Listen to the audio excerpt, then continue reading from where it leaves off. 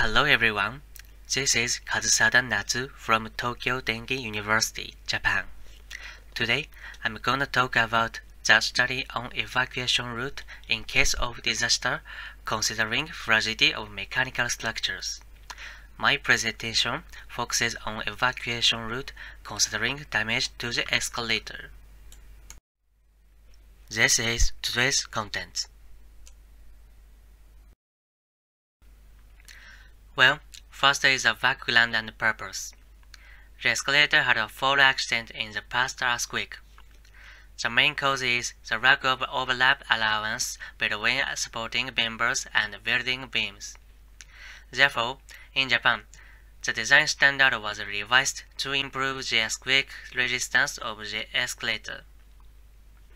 As a result, there is a possibility that it can be used as one of new options for evacuation routes, as the congestion of evacuation stairs is dispersed. So, the purpose of this research is evaluate the fragility of escalator. Search for an evacuation route at the facility in consideration of fragility evaluation. Consider improving efficiency and diversity for evacuation. Next, regarding escalator fragility evaluation. First, the calculation method from probabilistic risk assessment. The first is the calculation of the probability density function from the proof stress and response. The important thing is to determine the index of proof stress from various causes of damage. Please see the figure on the right. Set a fluctuating partial response value and create a path where the proof stress and response overlap. Next, the fragility curve can be calculated by accumulating this overlapping part. As shown in the figure, the horizontal axis is the load, and the vertical axis is the damage probability. This determines the proof stress depending on the cause of the escalator falling.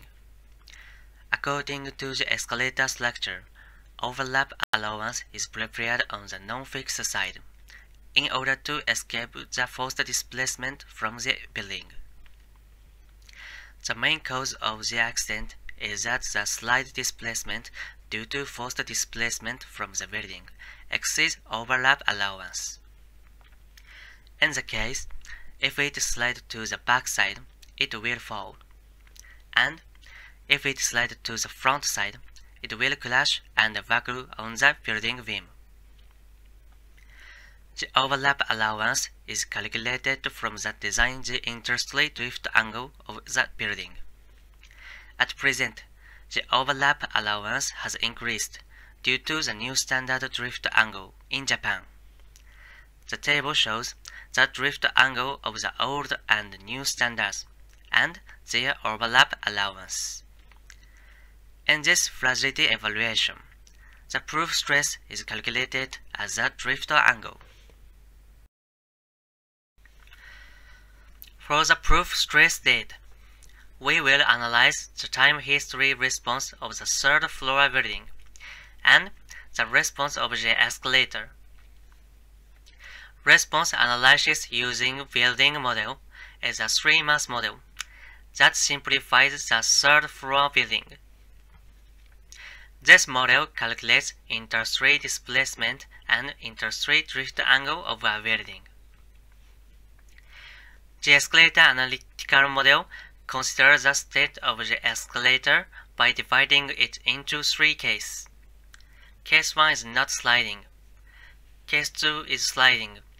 Case 3 is crash. Each case is switched depending on the response. This model calculates escalator slide displacement from building displacement. As an example, Figure 1 shows the response result of sender NS input. Sender NS is an earthquake wave from the Great East Japan earthquake in urban areas. In Figure 1, floor disp means interstory displacement, and ESC slide means slide displacement. The table shows the maximum value for each response. In the analysis, the maximum response value is calculated as data from the response result of 20 wave input. Proof stress is defined as a drift angle that exceeds each standard, and when the slide displacement exceeds the standard. This is a calculation result. Figure 2 is a fragility curve that calculated the response result as date. The horizontal axis is the drift angle of the response value, and the vertical axis is the damage probability. Blue line is old standard, red line is new standard 1, yellow line is new standard 2. If it exceeds the standard value, it is judged to be dangerous, and damage probability is in the range of 80 to 90%. As shown in Figure 2, when the drift angle is 100th, the old standard is 19.7%, and the new standard 1 is 4%. The new standard 2 is 0.05%.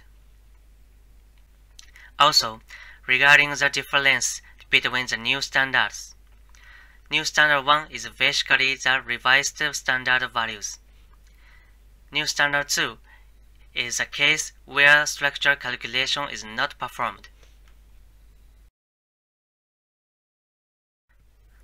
This shows the fragility curves of other mechanical structures used in later searches. This time, we deal with plate glass, hanging bolts, and plumbing.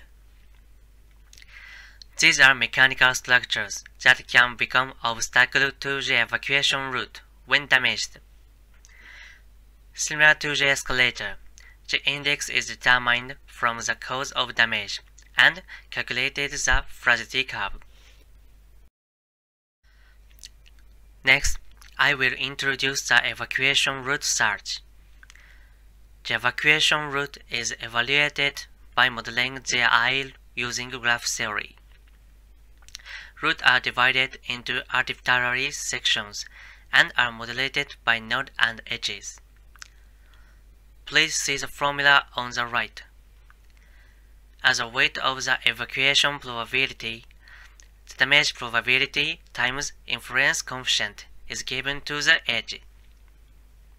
Therefore, each probability is, in damage probability, higher is more dangerous. In evacuation probability, higher is safer. The safe route is a route with the highest total evacuation probability. Regarding the floor model to be searched, Figure 3 shows a floor model of the facility, and Figure 4 is represented by node and edges. In Figure 3, the floor model has a simple structure with a stair and an escalator in the center as an evacuation exit. In this report, the damage probability is calculated from the response result of sender NS and the fragility curve. Search for evacuation route on third to second floor and second to first floor to compare the old standard with the new standard. Consider the safety of the escalator of each standard. Search evacuation route only with the escalator. Therefore, in Figure 3, the model is a facility with no obstacles. By evaluating the danger of only the escalator, we will consider whether it can be used as an exit. Table 2 shows the damage probability of the escalator in each layer. It can be seen that the damage probability of second to first floor of new standard 1 and new standard 2 is particularly small. This is the search result. Figure 5 shows the rank of the evacuation probability of the escalator route. This is the result of the new standard 2 escalator. Because from table 3, the maximum evacuation probability of new standard 2 is the highest. Therefore, it is considered relatively safe. In Figure 5, the green area in the center has the highest evacuation probability on the escalator route. The orange area shows the second highest evacuation probability. It can be seen that there are many nodes far from the center. In this way, it is possible that the new standard 2 can function as one of the exits. Especially, it is considered that the efficiency of evacuation can be improved. Search for a realistic evacuation route with mechanical structures inside the facility. Figure 6 shows the floor model of this search. The model includes mechanical structures that affect the evacuation route, stair exit, and escalator. Table 4 shows the damage probability of the escalator and mechanical structures, according to the maximum response value of each layer. In this search, the evacuation probability is calculated from these damage probabilities. As an example of the search results show, the safest route from node 9 to each exit node. Node 9 is close to both the escalator and exit 1. Figure 7 shows the result of illustrating the evacuation route on the floor. Table 5 shows the evacuation probability of route 1 to route 3. This is the route to the stair exit. From the table, it can be seen that route 3 has the highest evacuation probability. This is because it was affected by a structure with a high probability of damage. As a general tendency, it was confirmed that a route is taken to avoid a structure with a high probability of damage. Route 4 is an evacuation route that uses an escalator. Table 6 shows the evacuation probability at each standard time. From Table 6, the old standard has a low probability and it is not possible. In new standard 1, second to first floor is close to 70% and there is a possibility of passing. In new standard 2, which is a strict standard, both floors are possible levels. It can be confirmed that third to second floor is the safest route next to route 3, and second to first floor is the safest route among all routes. From these results, it is possible that an escalator based on new standard 2 can contribute to the efficiency and safety of evacuation, even in facilities with mechanical structures. In this study, in order to evaluate the evacuation possibility of the new standard escalator in Japan, the fragility curve was calculated from the interstory drift angle.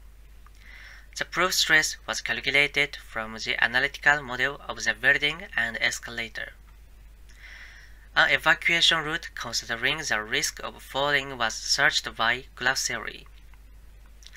From this result, it is considered that the escalator is difficult to use new standard 1 as an evacuation route in a large earthquake, but new standard 2 has a sufficient function as an exit.